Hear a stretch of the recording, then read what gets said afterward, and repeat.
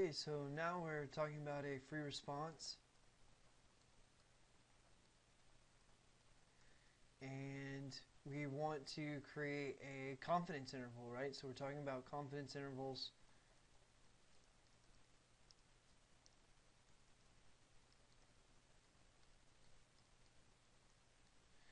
Okay, so the State Department of Education reports that 12% of high school students in that state attend private schools, and that the state university wonders if the percentage is the same in their applicant pool.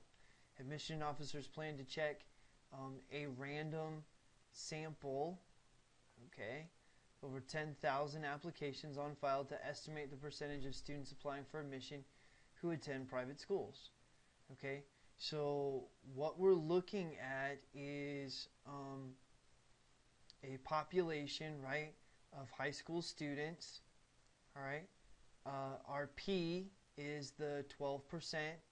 The characteristic is attend private schools, and they want to see that if in their sample of N of 10,000, the percentage is the same that are applying from private schools, right? So maybe if there's a lower percentage, are they going somewhere else? Or if there's a higher percentage, you know, are students who graduating from public institutions not feeling as prepared, right? So they're looking at this kind of stuff. So the admissions officers want to estimate the true percentage of private school acts to within 4% with a 90% confidence. How many applications should they sample? This is actually an algebra problem, okay? So you're going to have the margin of error is equal to the z-score, right, times the standard deviation. And we've done this a lot. So the margin of error is going to be the 4%, so you're going to have 0.04, and that's going to be equal to 90% confident comes with a z-score of 1.64. 1.64 according to my reference sheet. And then of course the standard deviation is the square root of P, my 12%, times my 1 minus P, which is going to be 0.88%, all over the sample size N that I want to look for. Okay, now you do have to square both sides. Okay, so you're going to get 0.0016, right, because 4 times 4 is 16, and I got to throw the 2 zeros on, is equal to, let's bring up the calculator. Okay, so 0.04 squared is going to give you that. Okay, and now 1.64 squared is going to give you 267.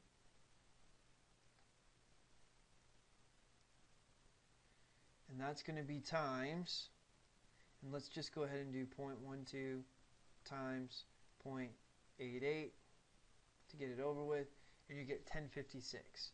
So you're going to have up here 1056 all divided by the n that I'm looking for. So now basically I need to divide by the 267, and I also need to divide by the 1056. So I'm going to divide by 267 and 1056 over here. Wow, I know that's getting small, but there it is. All right. And so that's going to give us, bring up the calculator, 0.0016 divided by, in parentheses, 267 times 0.1056.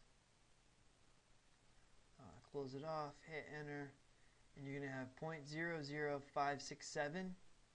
Okay, so, oh, I lost my, there it is. Okay, so 0.0005, wasn't that what it was? Nope. No, that's not what it was. 0.005 all over 1 is equal to 1 over n. Okay, so then n is going to be equal to the reciprocal of this number right here. So I just need to take the reciprocal of that number right there. Okay, so 1 over my answer is 176, rounded to the nearest whole number. So they just need to take a sample of 176 frogs. All right, so basically I squared everything, and then I divided by what was in the numerator, and then I took the reciprocal of the fraction to get the n on the top. Right? So you can follow that method for pretty much everything involving the margin of error, and you'll be okay. Okay, that same process. Now, they actually select a random sample of 450 applicants. Why'd you make me go through it? Never mind. And find that 46 of those students attend private school. Create a confidence interval. Okay. Well, this is pretty straightforward with the calculator. Okay, this is literally what you want to do. All right, you want to go ahead and go to stat,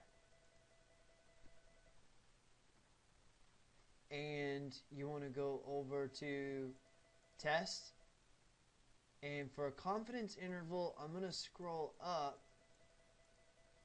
to A, which is my one proportion z interval. Okay, one proportion z interval. That's what I'm looking for. My one proportion z interval. And so now I have 46 of those applicants and 450. So I can actually go ahead and do 46 applicants out of 450 that actually applied. And I want a 90% confidence interval here. So I'm going to plug in 0.9 as my confidence interval, and then I calculate.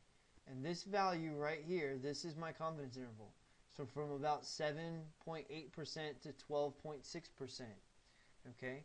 So I'm going to come over here and I'm going to say my 90% confidence interval is from 7.8% to about 12.6%. That's my confidence interval. All right? And that makes us very happy because we just do it on the calculator. Interpret the confidence interval. We are 90% confident that the true percentage of high school students applying from private schools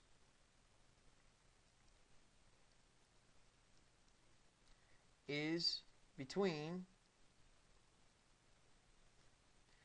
7.8% and 12.6%.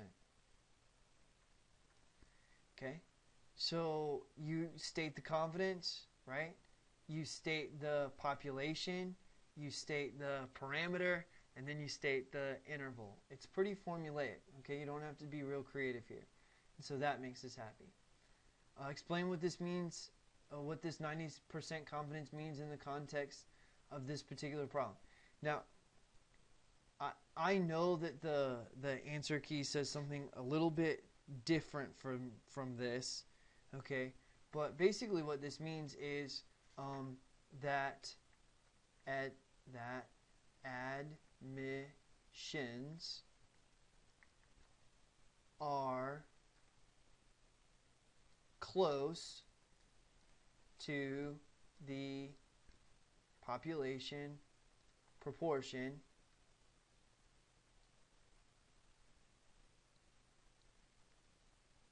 right? That admissions are close to the population proportion we see in the high school students that attend private school. And so this is sort of a conclusion that we're drawing, right? That admissions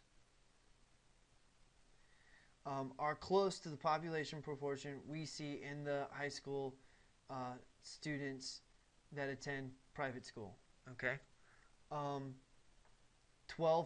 is in the confidence interval, so we feel like we don't have strong evidence against believing that their admissions are any different than what we see from the general population.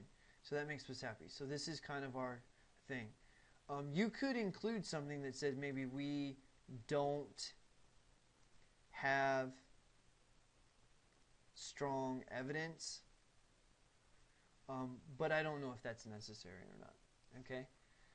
Should the admissions officers conclude that the percentage of private school students in their application pool is lower than in the statewide enrollment of 12%? No. Right? Because 12% is in the interval. Okay? Short and sweet. Alright, this video was a little bit longer, mostly because of the algebra here, but you saw, right, this was pretty quick to calculate. This follows our model sentence right here. This is a conclusion that I hope you can see is easy to reach, and of course this is that same conclusion, just stated more succinctly. Alright, so I hope you appreciated free response and how to calculate a confidence interval. Look forward to having you watch the next video.